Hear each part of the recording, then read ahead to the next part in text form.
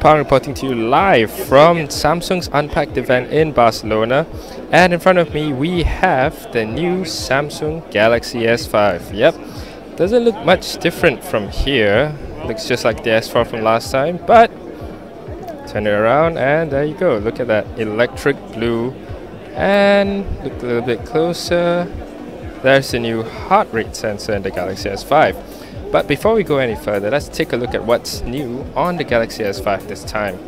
As you can see, the UI is pretty much the same, but with the addition of a magazine mode.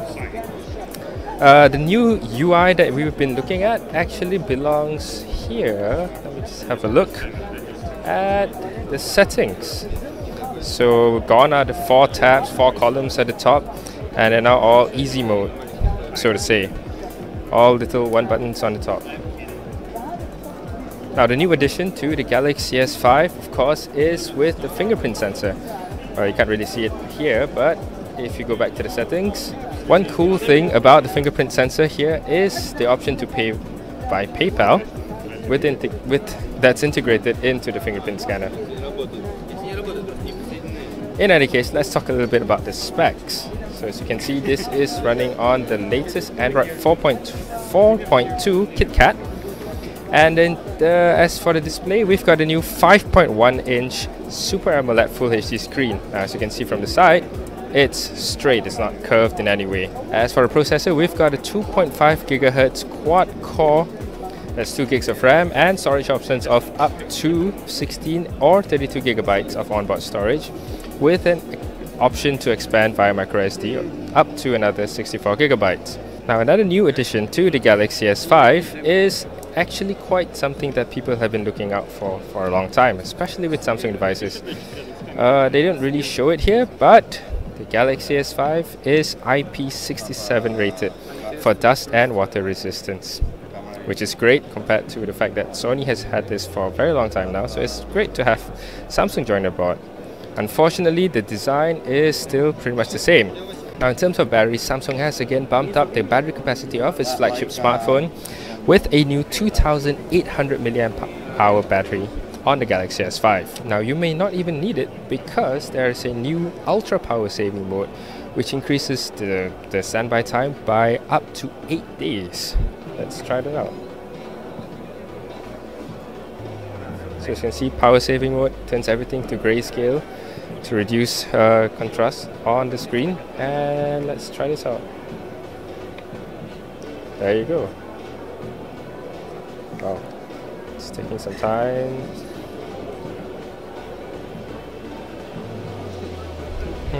Well, by the looks of it, even activating ultra power saving mode is taking up some time, but the home screen has been changed as well. So you see, as you can see, there's a limited amount of functions that you can do while on ultra power saving mode, and the home screen has been reduced to just 6 icons. Now let's talk a little bit about how the Samsung Galaxy S5 feels on the hand.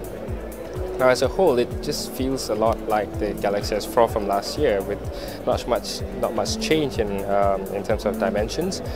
But the big difference here is with the back cover. So while the Galaxy S4 had a pretty glossy black back cover, this one has a rubberized matte finish with a perforated design that actually helps a lot in terms of your grip with one hand. In terms of build quality, it feels a lot more premium than before with the IP67 rating. Now let's talk a little bit about the camera on the Galaxy S5. Samsung's fitted a new 16 megapixel camera sensor, and while that's not really a big deal, it's claimed that there are 3 really good features on the Galaxy S5. Now let's power up the camera, and one of the first things is the super fast autofocus, which is set to focus in only 0.3 seconds. Now that's really cool. Now secondly, Samsung's also introduced a new rich tone mode, which is said to be a lot better than before, and now also supports HDR on video recording. Nice. Now the last feature, and possibly the most interesting feature of the new Galaxy S5's camera, is what it calls selective focus. Now, as the name implies, it adds depth to your photos by blurring out areas that are not in your subject. Let's try it out. So here. Obviously it takes some time since it wants to focus selectively, and now let's see how it looks. So as you can see, the focus is on the Galaxy Gear and at the back is blurred out. Let's see if I can zoom in on that. Yep.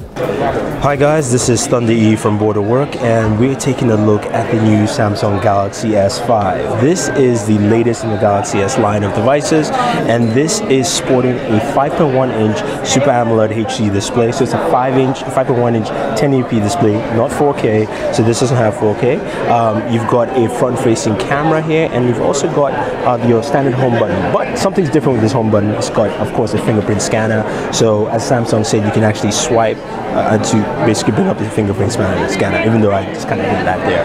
A couple of changes on this device. So as we move around, this is running Android 4.2, so the latest version of Android. You do have the magazine UI that pops up from the far left-hand side, so My Magazine actually shows up here on the device.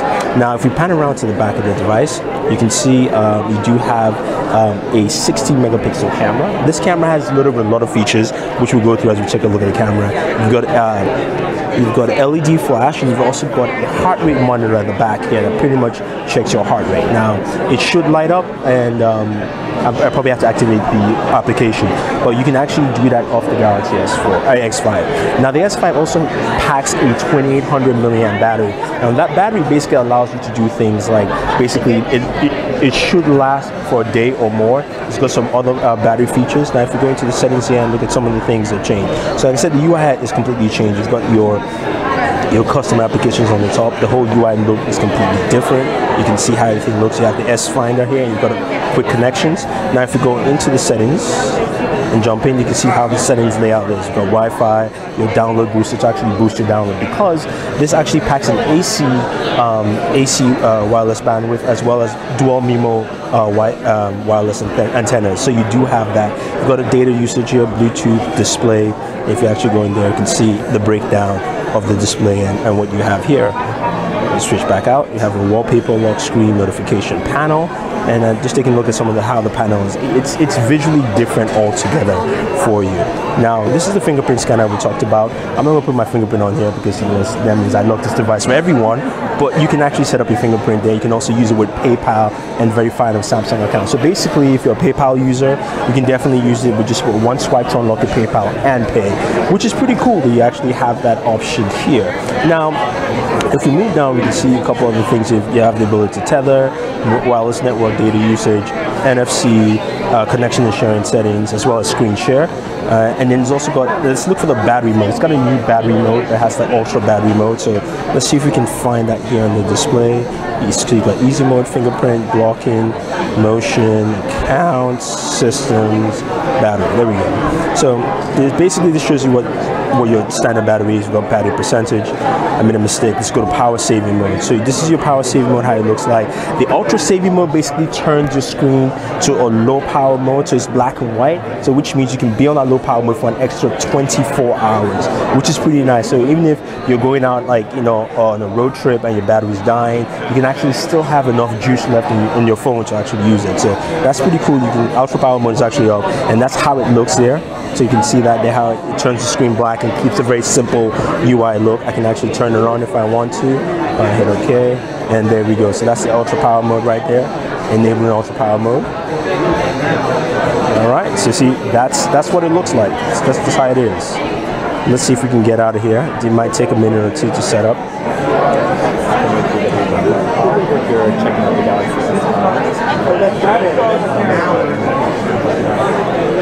All right, so that is the ultra power mode. The XC 94%, 1.2 days using the ultra power mode.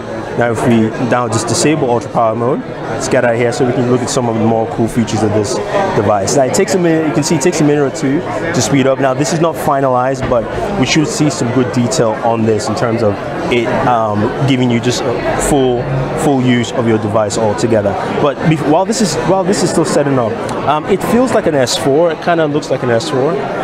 And actually, you know, I'm going to bring in an S4 to actually compare with that for a second with you. So here's a Galaxy S4 here, and we do have it in the case. This is given to us by Yomiana, so you can see her right there.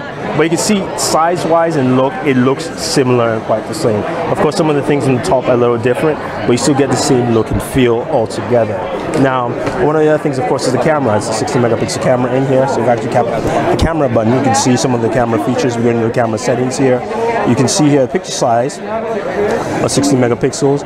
In video, you can actually record in UHD, so you can do a 4K video recording.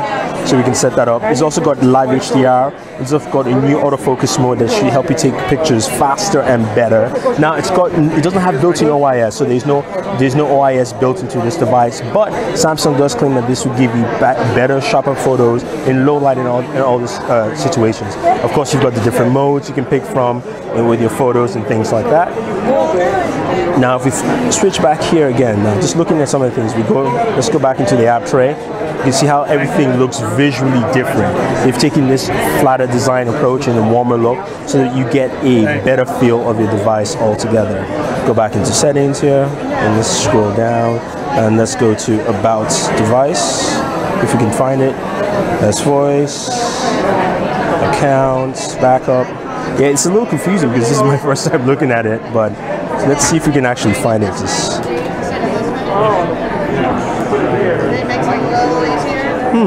I had it here for a second.